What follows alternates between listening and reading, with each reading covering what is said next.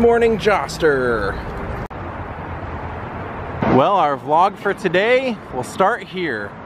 Today we are going on the dearly departed Helter Skelter tour. Who's ready for this?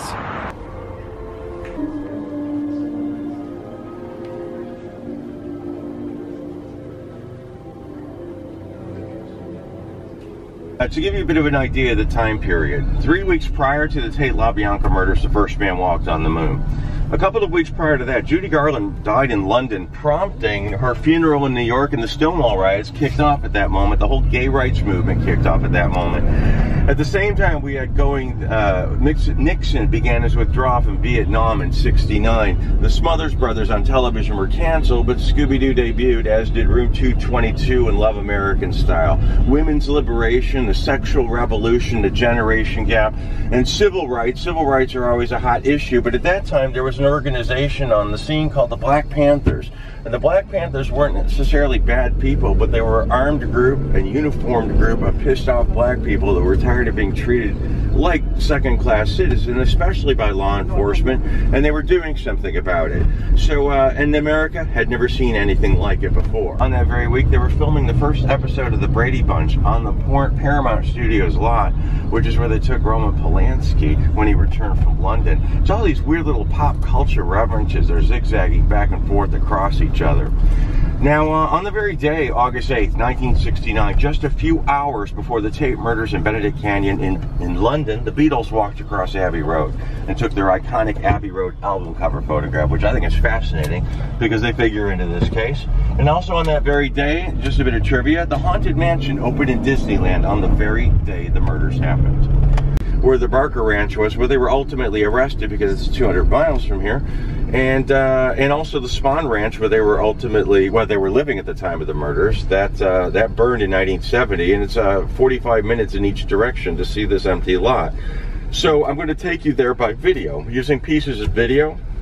There were also pieces of music, pieces of film clips that I didn't have the rights to use in the documentary that I can use to show you today during the the tour. It's funny that such a silly song could become such a notorious expression. Manson's need to associate the Beatles' music with the Bible would be so distorted that it would lead to several pointless murders and scare the living hell out of everyone on the planet at some point in time. Upon Charlie Manson's release from prison in 1967, he was let loose near the Haight-Ashbury district in San Francisco, Hippie Haven. When this case broke in December of 1969, it became even more fascinating. More murders were discovered, murder plots, Armageddon. It involved rock stars, Hollywood royalty, and hippies. You could not make this stuff up.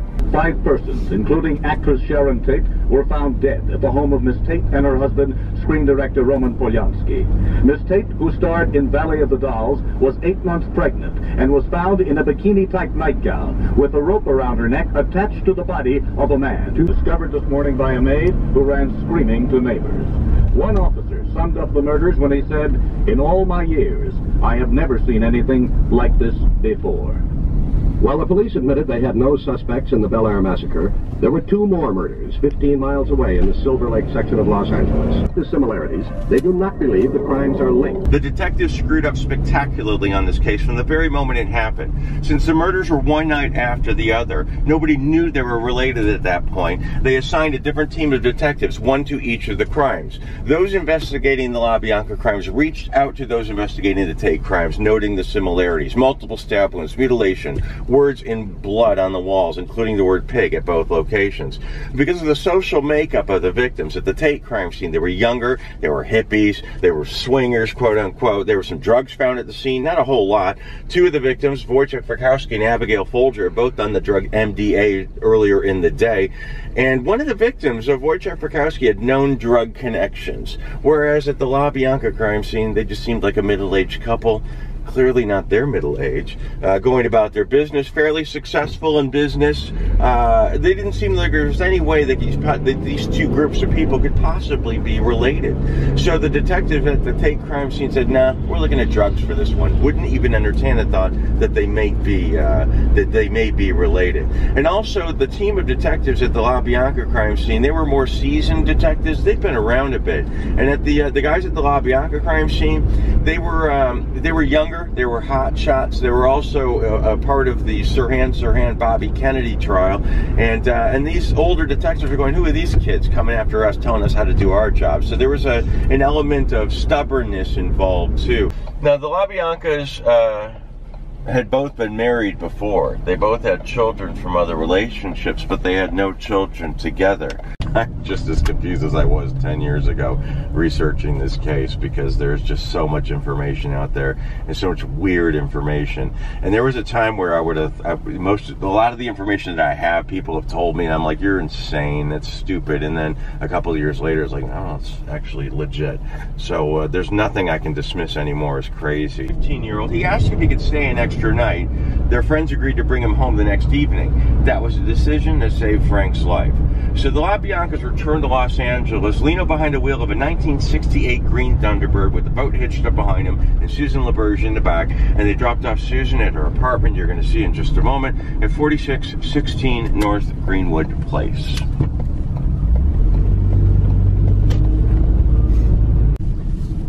Now, Susan LaBerge lived here with her boyfriend, Joe Dorgan. Now, Susan LaBerge, same age as the girls in the family, Tex Watson. Now, Tex Watson is the real monster here, not Charles Manson. Manson has become the focal point of this case, but Tex Watson is the man who is pretty much responsible for these brutal murders. He directly killed 6 of these 7 people that were killed on those 2 nights. He killed them. Patricia Krenwinkel killed Abigail Folger, but otherwise the other 6 victims were all killed by Tex Watson, and Charles Manson was nowhere near the murders when they happened. So when they call Manson a serial killer, maybe he is a serial killer, but it's never been proven that Charles Manson has ever killed anyone in life. That's just a fact. Manson has never killed anyone, and we know he's tried to. We know he's tried to. So it's likely, but it's never been proven that Manson has killed anyone. Tex Watson is the killer here. Tex Watson is the monster here. Tex Watson worked in a thrift store. Mrs. LaBianca owned a thrift store. That might be a bit of a stretch. But after these people were sentenced to die, they were found guilty and sentenced to death. And the death penalty was overturned about 1.5 years later, and they became eligible for parole. Doris Tate was behind that, Sharon's mother. She won the rights to go to these parole hearings. So when Tex Watson was on the other side of the table saying, let me out, please, I'd like to get out, Mrs. Tate could look him in the eye and say, yeah, and when am I coming up for parole? When's my baby coming up for parole?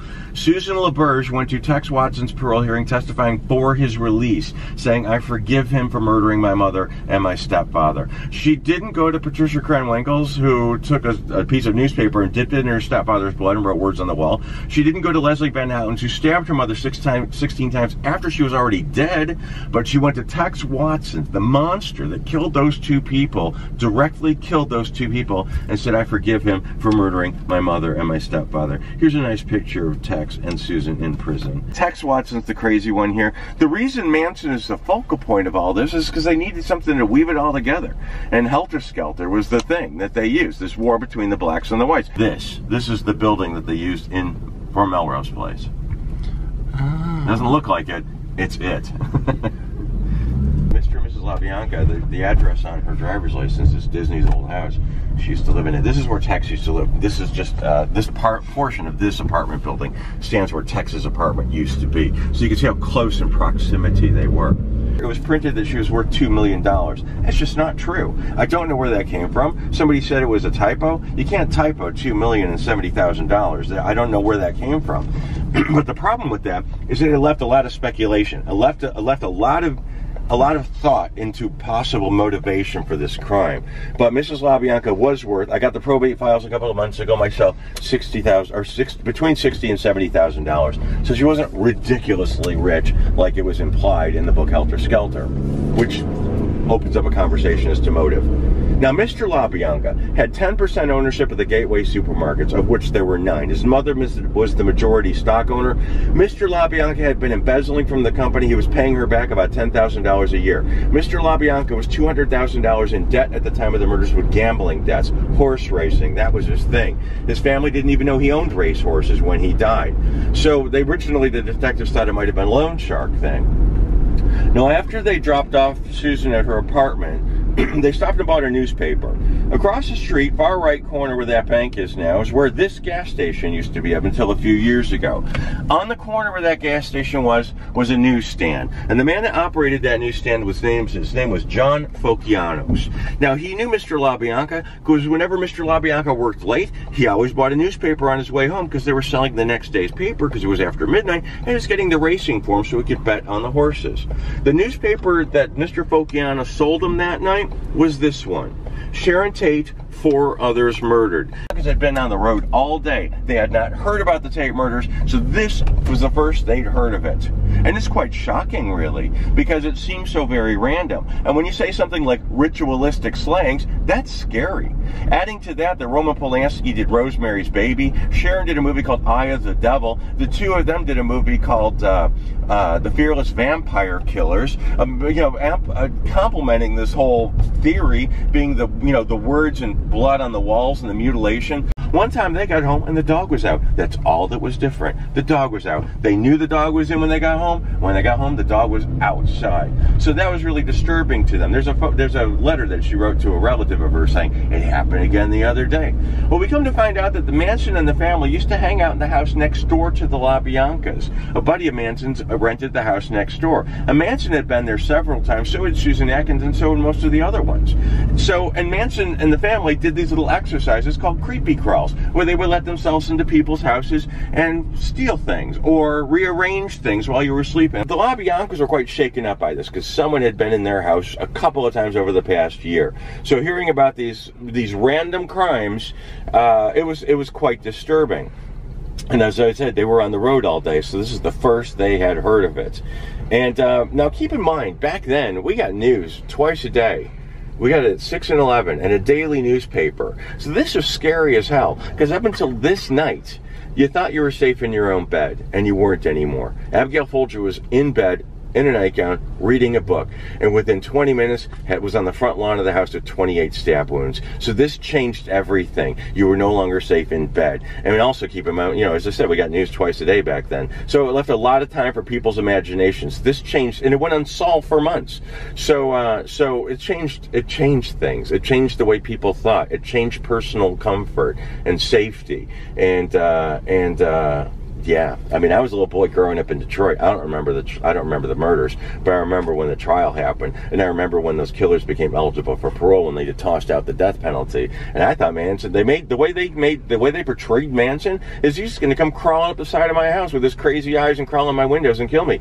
That was the way he was portrayed. Now Manson, as I mentioned, he recorded a lot of music. And there's one song that he has makes reference to the children with the X's in their heads. Now, at the beginning of the trial, Manson wanted to represent himself. This is the Spahn Ranch where they were living, actually. The ranch was built for Westerns. It was a fake little town. If you wanted to show a cowboy trotting down in a little town, a nondescript town, they used a Spahn Ranch. There was dozens of them out there in Simi Valley at that time. They were just empty rooms. So if you look like you're passing a saloon, if you looked inside the door, there's nothing in there. And Manson and the family were kicked out of where they were and needed a place to stay. And somebody in the family knew somebody who knew George Spahn and introduced Charlie to George Spahn. Charlie was a likable guy, and so was George. And Charlie said, "Do you mind if we stay in these empty rooms for a couple of days?" And George agreed. Then Charlie assigned all the girls to wait on George, hand and foot. So Squeaky was one-on-one, Lynette Fromm to George. Squeaky kept him happy all the time. They say the nickname Squeaky came from the noise she made when George ran his hand up her thigh. Manson had those girls cleaning his house, cooking 3 square meals for him a day, making sure he wanted for nothing. So George was in no rush to get rid of these people. He was living the high life. Van Houten explaining who was in the car with them when they left the ranch. Charlie will tell you what he said to Mr. LaBianca when he tied him up and left him in the house. And then Leslie will tell you what they did to them in vivid detail. We got in the car. There was Steve and Tex and Manson and Linda Kasabian, Susan, Patton, and I. And Manson and Tex got out and went up. And I seen a guy sitting on the couch. And I laughed at him. He said, "Hi." I said, "Hi." He texted me, man. Manson gave Tex Watson leather laces from around his neck to tie up Lino LaBianca. Then Manson left without leaving any fingerprints. I told the other dudes, "I'll see you later, man. Like I'll catch it on the run, man. I'm gone, man." And I split, man. Manson came back, and I believe Tex did too. And he pointed at Pat and I and told us to get out and go do what Tex said. He said to Tex to make sure that everybody did something. Did Charlie tell you specifically what form of mutilation he wanted? Yeah, he wanted us to like squish eyeballs on the walls and stuff like that. So the LaBianca house is the next one coming up on the left. So that night, Mr. LaBianca was behind the wheel of the car with the boat hitched up behind him. They came up the street in front of us, came up and parked immediately to our left. You see the swoop of the wall? You can see in this photograph right there. This is where they found the car and the boat the very next morning, right here. So an overhead view of the property shows this long driveway, and there at the bottom of the driveway, there's that boat, and there's the Thunderbird right there. Now, the front of the property has changed incredibly. The house and the driveway are still there, but almost invisible. So, as the house is set up geographically, that large picture window, that's the living room where Mr. LaBianca was murdered. His body was found about 7 feet straight back from the window. Mrs. LaBianca was killed in the master bedroom, which is that peaked roof that you could barely see over the hedges on the left side of the house. And this is what happened up there. And so we went into the house. How many people were in the house? 2, a man and a woman. And were they tied up? Yes, they were very frightened. Tex said to get knives, and Pat and I took Mrs. LaBianca into the bedroom. I had Mrs. LaBianca lay down on the bed. I don't remember putting the pillowcase over her head, but I'm sure that I did.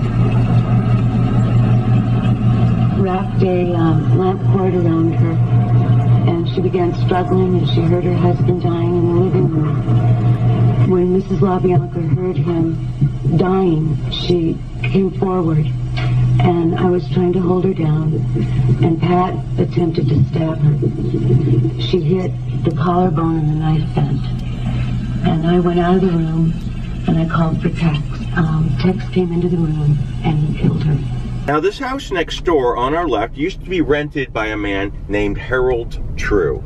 We know Manson spent at least 3 nights in this house. So did Tex Watts. I mean, this was a party house. There are police documents noting that this was a nuisance home in the neighborhood, and Harold True was a bit of a nuisance person. So this is a place where hippies would quote-unquote gravitate, or say hippies, yeah, they were hippies, used to gravitate towards. And, you know, there were probably a lot of drugs at the party, too, and a lot of undesirable people. We know Manson was here, too. Dozier, who was the producer of the TV show Batman. And according to legend, Dozier was in J.C. Sebring's barber chair and said, we're considering doing a spin-off of Batman, but we need someone who's Asian who can act and do karate. Well, J.C. Sebring and Sharon Tate were dating while they made the Crew. They both took karate lessons from Bruce Lee, and he said, you should meet my karate teacher, Bruce Lee. And Bruce Lee was cast as Kato from the Green Hornet because of J.C. Sebring. Adults liked it because it was ridiculously campy, over the top. You could see villains like Tallulah Bankhead and the Liberace. I mean, these are legends, you know, show business. Van Heflin, Academy Award-winning golden age of Hollywood actors, playing these silly, over-the-top villains. And there were a lot of inside jokes in Batman, too. And in one episode, British pop stars Chad and Jeremy were visiting Gotham City, and Catwoman stole their voices and held them for ransom. And if ransom wasn't paid, she was going to take everyone's voice in the whole wide world. Catwoman's hideout in that episode was behind Mr. Oceanbring's salon. J.C. Sebring is in an episode of Batman as Mr. Oceanbring. Still forever.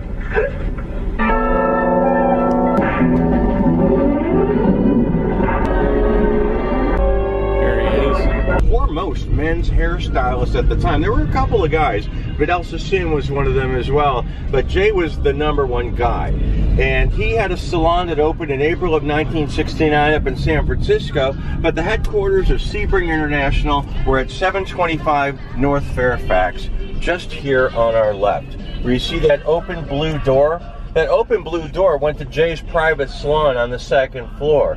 The pink door on the right, with that large picture window, that was the men's salon, and the women's was there where that person is standing with the dog now, with the stripy awning behind the tree. That's the women's salon. It's still a salon today, good form. It still uses some of Jay's sinks in there that Jay had back when he was open. Here's a photograph of Jay and his staff in front of this building.